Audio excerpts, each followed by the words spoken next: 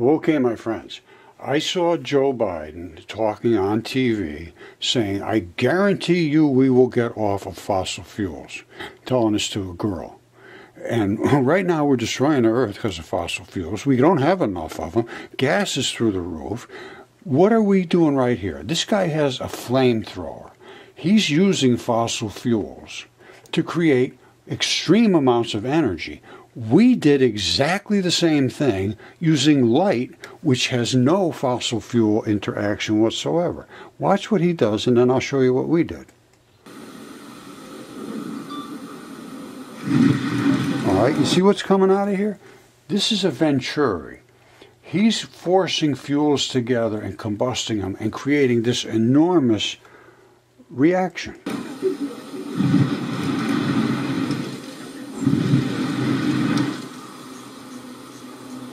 All right, let's just think about this for a second. What has he got here? There's nothing burning. There's nothing. As soon as he forces it to combust and all that out of the end, now we got some energy. I'm going to show you some serious energy. This is exactly what he was doing with the flamethrower. We shot light, using light alone, no fossil fuels whatsoever, through a Venturi, creating this enormous reaction just exactly like the flamethrower, only it's not all smoky and nasty.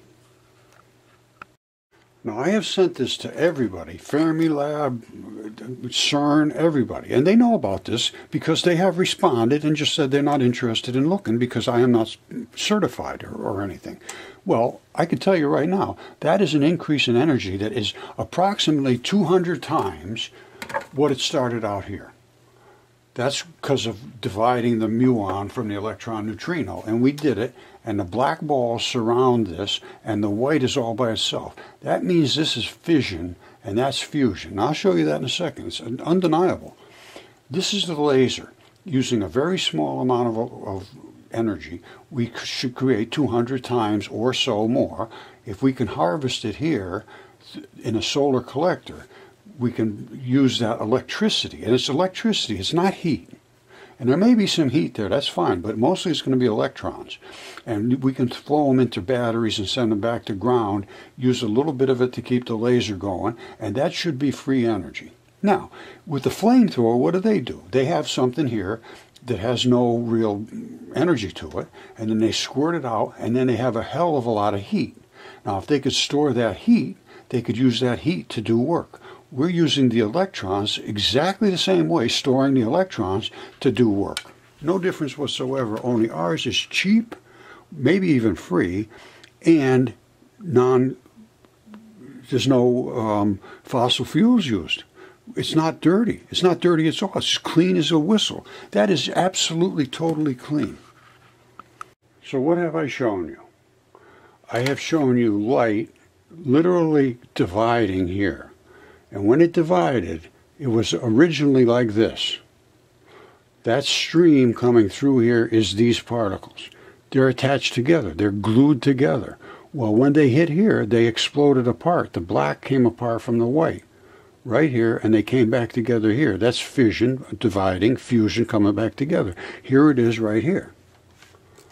There is no question that's what happened. Now, what is that? These are muon neutrinos, the black ones. Now they're looking for sterile muons, and I did report it to the people that are reporting on this. I sent them all this information, and I have never had anybody respond yet. This is the sterile muon, and this is the the electron neutrinos turned into showers. You saw them right up here. They were originally attached. They came apart here. That's fission. That's back to fusion. All right? That's 200 times more energy than we started with. And who else agrees with this? Fermilab. This is what Fermilab put out about the point particle. This is the fixed particle. These don't change. They stay the same size with this red glowy spot around it. And then the point particle gets big and small. Precisely what I'm showing. Here they are right here. The black one never changes. That's why it doesn't go through with the white. We created a Venturi that was so finely tuned, it would only let the white come through, and the black could not get through because it was too big and fixed. These are not too big, and they are not fixed. They squirt right through there, and the black ones have to go around. And that means we divided that energy. And when they're divided, the white cannot stand alone. It has to get back to that black. And it is so voracious, they claim it's 200 times more energy than when it is attached. All right, I'm just going to finish it up here. If it had not gone through the Venturi, we would have no increase in energy. Now we have enormous increase. We have the Higgs fields that they've been looking for. We have the photons. We have the muon and electron neutrinos. We have light spinning, blue, green, red. It's all the same particle. It all looks like that. That 4 box right there. The green, the blue, they all look the same because they are photons. They just spin faster. This came through spinning extremely fast, and then it slows down because we put it through a Venturi. And that, you can accelerate light and you can slow it down. This is accelerated. You see how close it is and tight together? You see how loose it is down here? That's because it's a decelerating.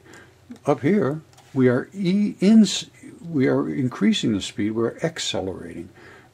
Otherwise, it would have stayed like this. So all of these things that have not been understood are now understood. And Joe Biden says we want to get free energy. We want to take ourselves away from fossil fuels. Contact me, Joe. All right, now don't forget, this is not necessarily tied to the grid. This is self-standing, and these things are minuscule. They're tiny. Inside of a box like this, you should be able to power a house or a car and carry it around, carry it into the woods, plug in anything you have.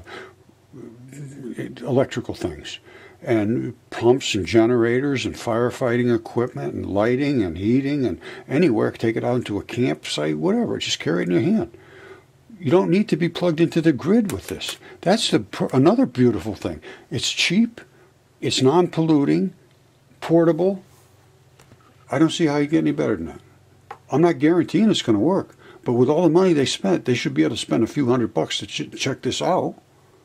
So far, I've been absolutely terribly disappointed with our educational institutions, our government agencies, all of them. Now, if Joe Biden is true to his word, he will contact me, roger@mudfossils.com. I'm waiting to hear from you, Joe, or anybody from our administration that is interested in free energy, clean energy, and this could be actually developed if it works, and I'm not saying 100% it will, but I'm pretty sure I'm seeing huge increases in energy. And if this works, everything is on the shelf right now. It just has to be put together, delivered, and then we will be able to drive our cars for free, boats, planes, heat, lights, everything. This could change the entire world almost instantly, and before the next election.